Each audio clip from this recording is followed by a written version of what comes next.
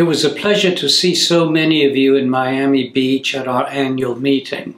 Welcome to the May issue of ASJ. My selections are all international articles from the breast surgery section with a commentary, original article from the body contouring section with a commentary, and an original contribution from the cosmetic medicine section. Don't miss the 3 international translated abstracts in this month's issue: French, Portuguese, and Spanish. Next month, it'll be Turkish, Korean, and Chinese. I invite you to watch our current podcast from the rhinoplasty section and anatomic analysis of the bony vault from the perspective of osteotomy in rhinoplasty. And of course, I encourage you to listen to the monthly ASJ Open Forum podcast. From the breast surgery section, BIA-ALCL epidemiological findings from a retrospective study of 248 cases extracted from the relevant case reports and series, a systematic review. This is an international review article from Italy with Dr. Fabio Santanelli Di Pompeo and co-authors, who point out that the epidemiological picture with BIA-ALCL is unclear due to lack of high-level evidence.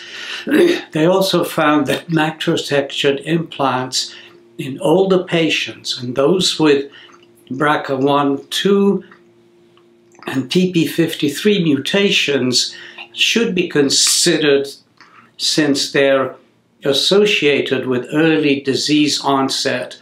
A commentary by Dr. Mark Clemens elucidates these findings, reminding us that each patient's clinical history is different and the final decision for prophylactic explantation must take into account unique surgical risks and comorbidities.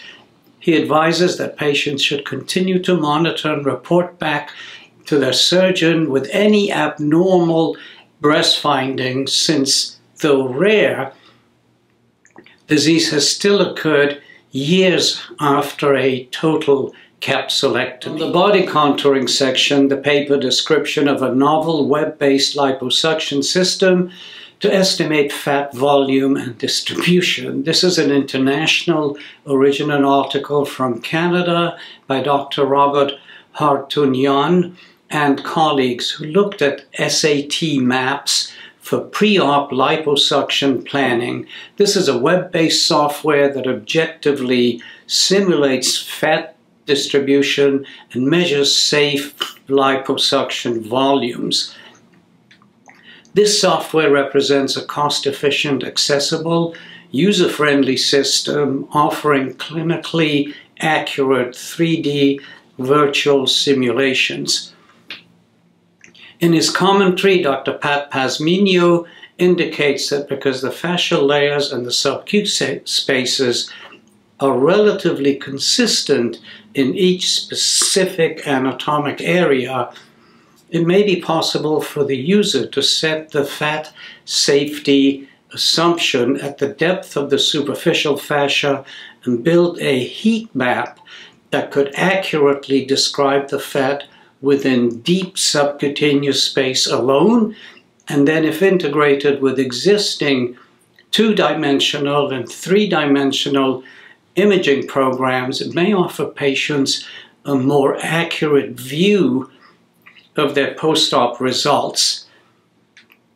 Cosmetic medicine section, the paper is in vivo investigation of the biostimulatory and rejuvenating effects of small particle cross-linked hyaluronic acid injections in photo-aged human skin. This is an international original article from China by Dr. Daniel Meng-Yen Si and colleagues, who found that intradermal microinjections of small particle cross-linked hyaluronic acid can stimulate collagen production and other extracellular matrix components which may restore the structural integrity of dermal microenvironment and can be considered an effective method for skin rejuvenation. That's it for May. Summer's already here in the South, and I look forward to bringing you the June issue.